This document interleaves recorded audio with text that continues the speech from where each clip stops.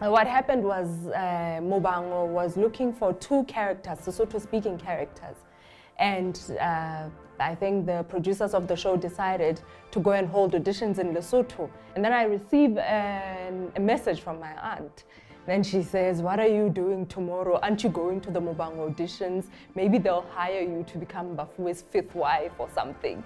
So I'm just like...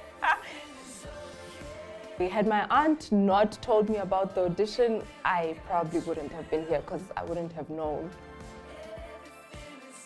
The first time I was ever starstruck was when I saw Connie Ferguson. She was walking past me, so I just turned and she said hello to me. And I was just like, I didn't even respond. If she ever gets to see this, I'm sorry, Connie. I was just starstruck. The biggest thing that I would like to see happening in the industry, I would like to see more women taking up a seat at the big table. I would love to see more production houses headed by women. In the industry, the #1 woman who inspires me is Mme Lillian Dube.